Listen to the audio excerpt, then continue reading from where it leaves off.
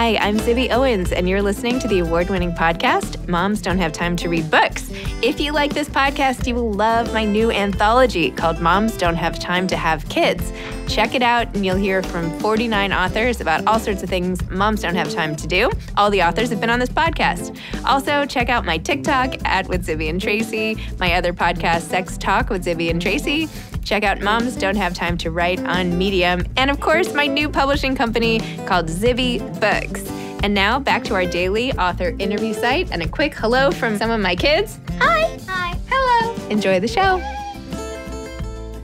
Margarita Gokun Silver is the author of I Named My Dog Pushkin and Other Immigrant Tales, Notes from a Soviet Girl on Becoming an American Woman.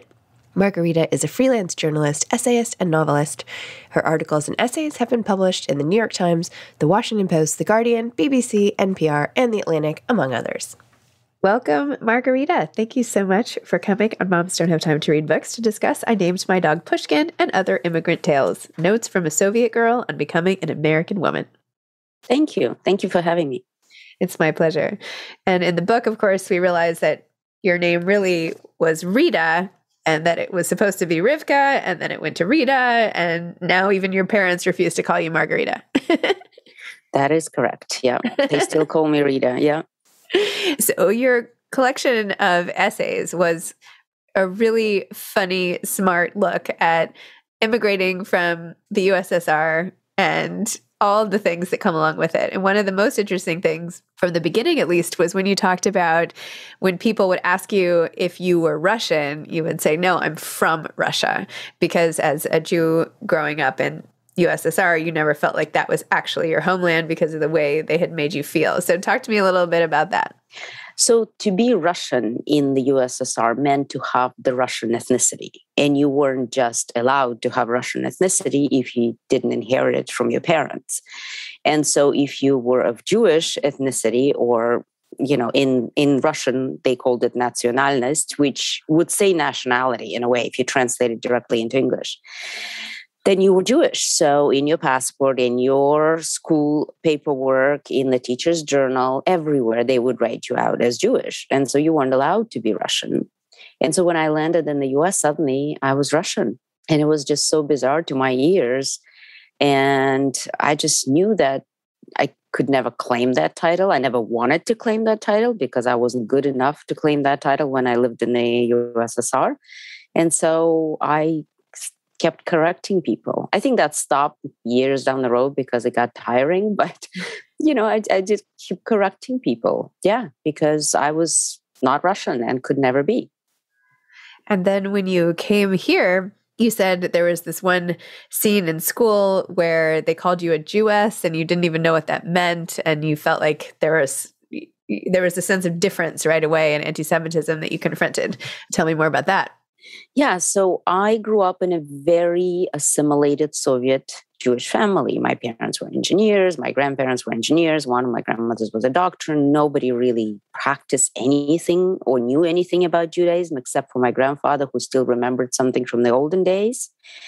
And so no one told me I was Jewish in my family because, you know, atheism was the state religion, and we just didn't think of Judaism as religion. We thought of being Jewish as something, again, you inherited through your family.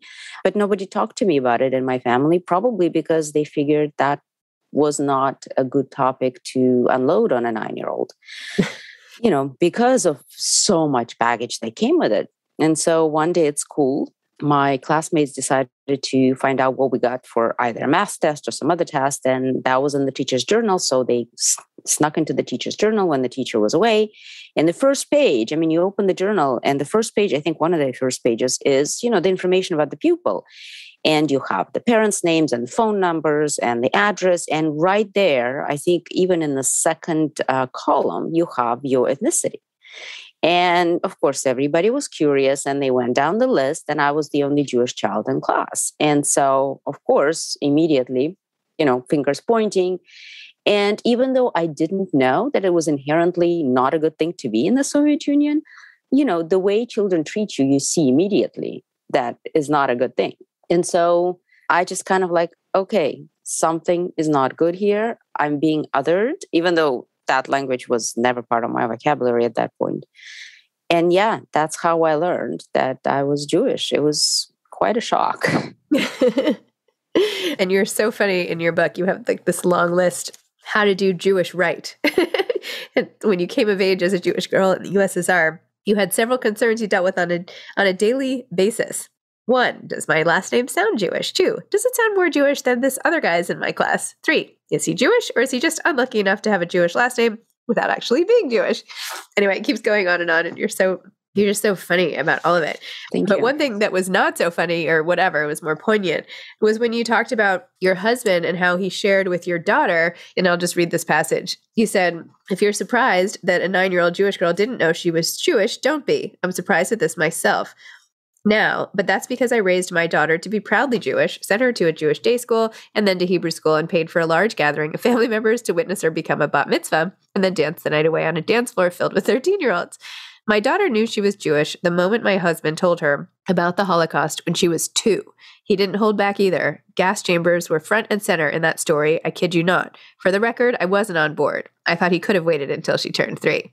In contrast, I didn't know I was Jewish until that boy pointed at me and shared my ethnicity with the whole class because he was proud he could read, and that information was readily available in the teacher's journal." Yeah. So, telling your daughter at 2 or at 3 about the Holocaust, explain that and what the ramifications are of that, and if you how you and your husband decided. I can't even remember when I told my kids about the Holocaust. I just I don't know. I feel like we talk about it a lot. I can't remember a single moment when I decided to tell them or not tell them. So I think I exaggerated there a little bit for humor effect, but she was, I want to say, around maybe 4. And I don't know if we decided it or he just kind of told her. I can't remember exactly, but because my grandfather's one of the side of my family was killed in a Holocaust and he was the only one that actually survived, I still get goosebumps talking about it because, for a lot of Americans who grew up here, whose families grew up here, who immigrated maybe in the beginning of the 1900s, Holocaust was a horrible, horrible thing, but it didn't maybe touch them as close as it touched Russian Jews who lost their families either fighting in the Red Army. My other grandfather was in the Red Army, survived, or, having these stories just thrust upon us. My grandfather who lost his family, he didn't want to know anything about it until 91, I think, when he had decided to finally immigrate and join us. And he had to get a permission from his family, because in those days you had to get a permission from your family to immigrate. And so he had to get paperwork from Ukraine signifying that his family was killed. And that was the first time he actually learned how they died. Oh, man. And so for me, Holocaust is this ever-present piece of my life, piece of my psyche, piece of my body. And I think for my daughter, it became this way, not necessarily because he told her at 4, but because of my family and what, we carry in our genes and in our stories. And she's very active now, obviously, on social media. She's 21, so that's where she's very active on all sorts of anti-Semitism and Holocaust history, etc. But she's still hesitant to go and visit a concentration camp or an extermination camp because she just doesn't know if she can witness it and be okay after it. So, yeah, I think it's made an impression on her in that respect. Can you share what your grandfather learned about his family and what happened?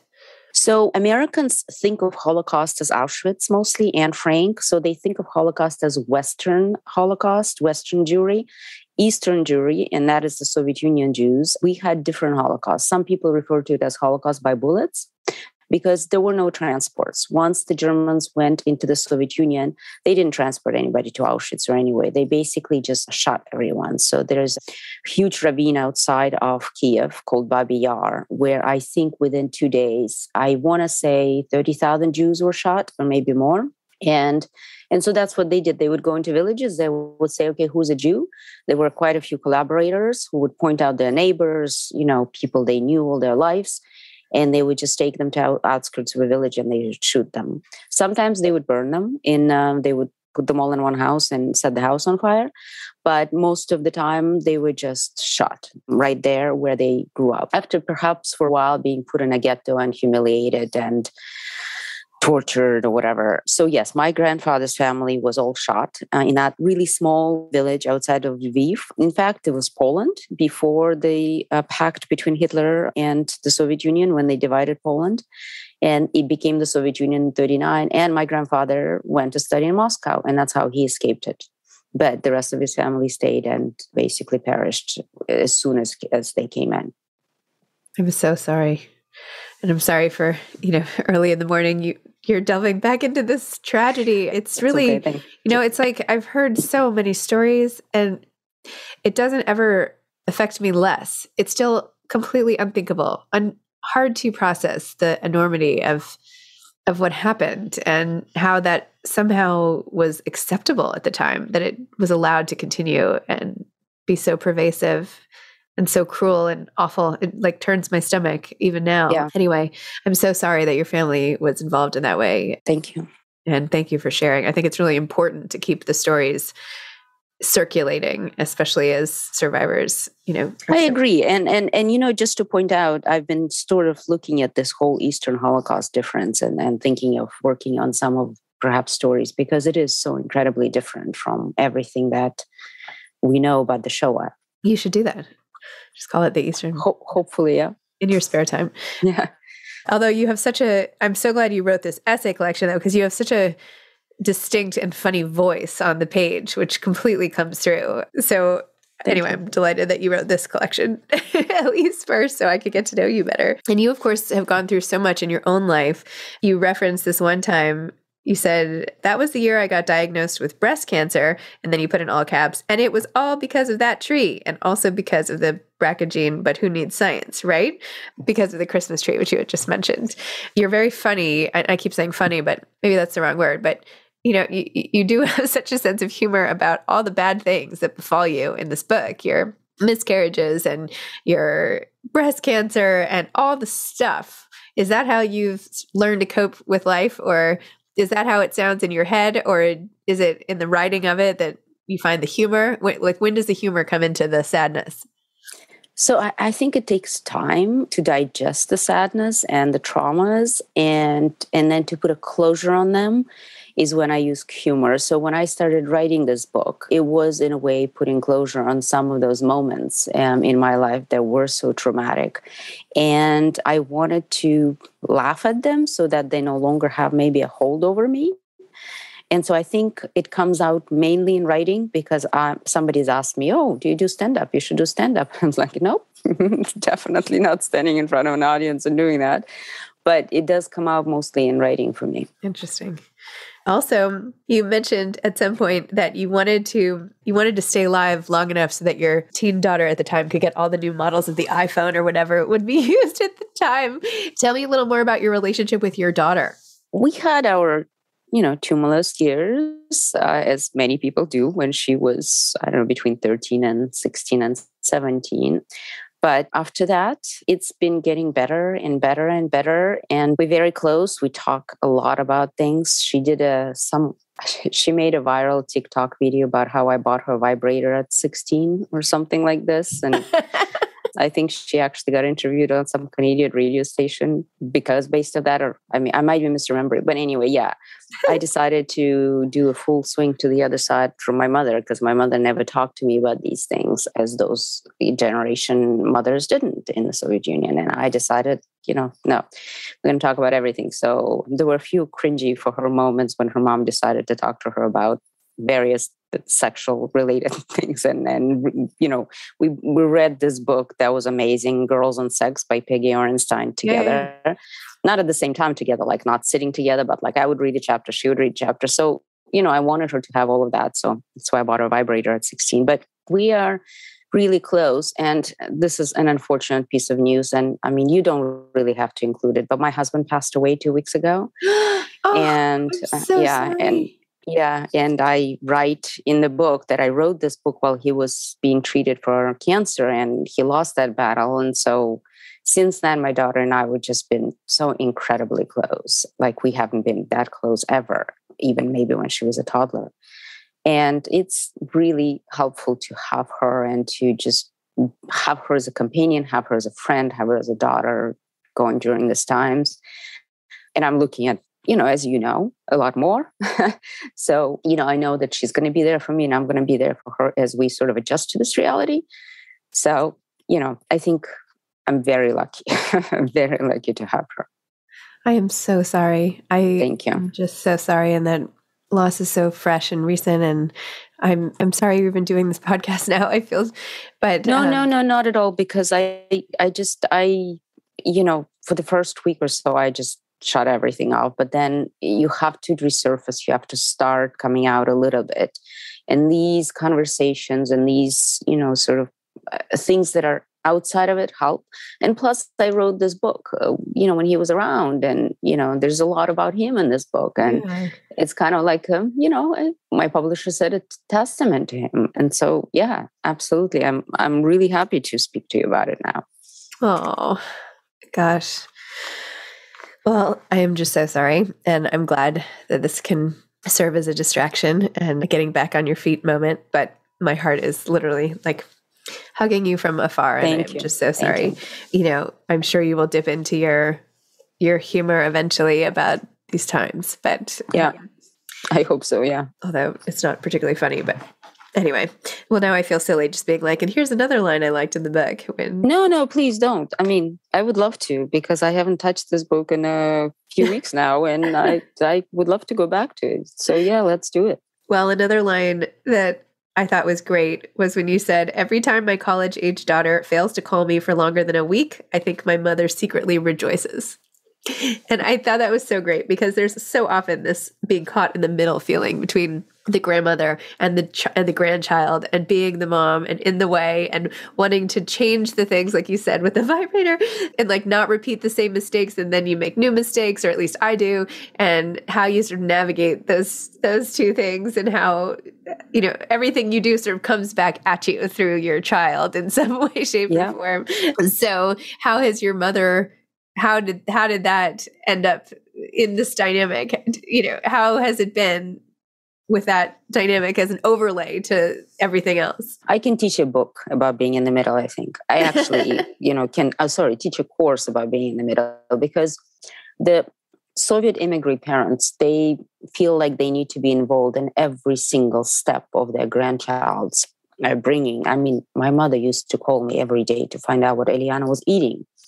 And I kid you not, this was just constant. And I would, sometimes feel trepidation to pick up the phone and be like, what did she eat today? Did she have any junk food? What am I supposed to say? After school activities, everything, they were so involved, especially my mom, that of course, part of that involvement was, well, you're not doing it right. We know how to do it better. So we're going to do it for you, or we're going to advise you how to do it, or myriad of things that went on constantly. And so when my daughter started rebelling, of course, that was my fault, because I wasn't strict enough, or I didn't raise her enough, or all of this. And so, everything that she's ever done wrong has been my fault. And that's why, that's why the line that if she doesn't call you every day, which a child is supposed to do, supposed to call you every day, no matter how old you are, no matter how old the child is, then you did it wrong, So, she's 21 now. I think this ended maybe when she became 18. So for 18 years, I was in the middle. and actually sometimes now my mother was like, well, is she doing her homework? And I'm like, Mom, she's 21. She's in the last year of college. You asking me? Ask her. Why should I be responsible for her homework? But, it still continues. Yeah. Oh my goodness. So funny. I wanted to just quickly go back to your time at Yale. I went to Yale myself undergrad, and I also really did not like going to the Harvard-Yale games, and I felt like I was the only one. And I don't know, I didn't like drinking during the day and standing around at the tailgates, and nobody wanted to even go into the game. And that was the part that I actually thought was more exciting, would be to actually watch the football. But nobody even wanted to do that, and we just stood around, and everyone looked forward to it. And one time my best friend, who actually has since passed away, but she felt the same way as me. And we snuck off and left town and took a ferry and went far away so we didn't have to go. But again, you're not supposed to admit that when you're one of those players. Right. So I was delighted to see that you had similar feelings. Right. Yeah. Yeah. For me, Yale was, I think, out of world experience, because here I was, it's 93, it was barely 3 years in the country. I'm going to this institution that is so well known and so revered and so respected. And, at that point, I may have been the only Soviet there, really. I mean, 93. And, I don't necessarily feel myself an American yet. I feel some weird combination of things, even though in the book I say I really wanted to be like a fully assimilated American. But, I didn't understand football. To be perfectly honest, I still don't understand it. I look at it, and no matter how many times my husband tried to explain it to me, I can't understand it, And there were certain things then culturally I just didn't get. And it was a weird experience, a very interesting but weird experience to be a Yale. And now it's great because you get all these alumni, right, everywhere that you can get in touch with and say hi. So yeah, I think it would have been different had I come back now and studied there. It would have been completely different. But yeah, I think what we go through builds us somehow. So I'm sure it built me in some way that I may not put my finger on now, but yeah. We were there at the same time because I got there in 94 and stayed through 98. So yeah, we were. I was there from 93 to 95. Yeah. Oh, there we go. Yeah. We may have crossed paths somewhere. Yeah. Avoiding the Yale Bowl. So there we go. Exactly. Yeah. I think I spent more time at like Naples Pizza than anywhere else. I think at Durfee's for frozen yogurt and all of that. But anyway. I think I spent a lot of time in that cafe on Main Street. What is the street? The Prospect Street or something? One of those really known coffee houses. What was the name of it? I can't remember. Atticus? I really liked the store. I loved Atticus. Yeah, I was there a lot. Yeah. I was there a lot too. Yeah. And we bought a subscription to the drama series. Oh. Because, I'm from Moscow. I grew up on theater. We went to theater all the time. And when I arrived to the States, I was like, where's theater? How can I go to the theater? Please show me the theater. But until Yale, I lived in little towns. There was no theater. And so I bought a subscription every year that I stayed there. And it was really great. Yeah. Huh. Well, I'm envisioning the two of us at tables not speaking 25, whatever years ago, 30 years ago. I know, funny. At the little bookstore. So there we go. Yeah. Here we are on Zoom. Anyway. Okay. So what is coming next for you in terms of writing? In terms of anything, what are you thinking of? What's coming next, the next few years? I know this is obviously a time of a lot of transition for you now, but. Yeah. So, I don't know where I'm going to be living. So that's the first one. I have to figure out where I will live. And then I am in a creative writing program at Oxford University, and I'm writing a novel as part of my thesis. So that's coming up for me. My agent has another novel that I've written, and hopefully will go on submission soon. And then, I spent a long time being part of the Foreign Service with my husband. And so I'm thinking maybe some collection of essays, what it's like to be in the Foreign Service, in the diplomatic corps of the United States. There's some really crazy, interesting stories. So that's a possibility. And then I have some Sephardic background. My grandfather was originally from Spain. 500 years ago, originally from Spain. And I'm fascinating with the Sephardic world. So fascinated. And so hopefully maybe something about that. So, there's just so many ideas floating in my head. I probably should stop somewhere and start one of those. But yeah. Wow. Well, those all sound great. Thank you. I feel like I'm always jealous because Sephardic Jews can eat rice on Passover or something, and we're not supposed to do that. So, which is why we've always been doing this actually in my family. We're like, okay. We got to do that just because you are part of it, but also because, we're vegetarian and it's really hard to find Passover food for vegetarians. I'm like, well, if the Sephardic Jews can eat it, who knows? Maybe, even though I'm like 99.9% Ashkenazi, but that's okay. Maybe a little rice can't hurt. Anyway, do you have any advice for aspiring authors? Just keep writing. I started writing really late, and I write in a language that's not native to me. I immigrated to the States when I was 20. So that's when I kind of learned my English.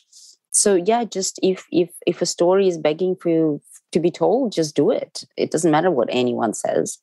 Just do it and then go back and edit it 100 times, because that's how it gets better. But I guess don't listen to anyone telling you that you can't or you won't get published. It took me a long time to get this collection, to get a publisher interested in this collection. So yeah, just keep writing. But I'm sure that's the advice that everybody gives, right? Everyone has a unique viewpoint of it. So, not everybody writes a really funny, poignant essay collection in a second language. So, bravo.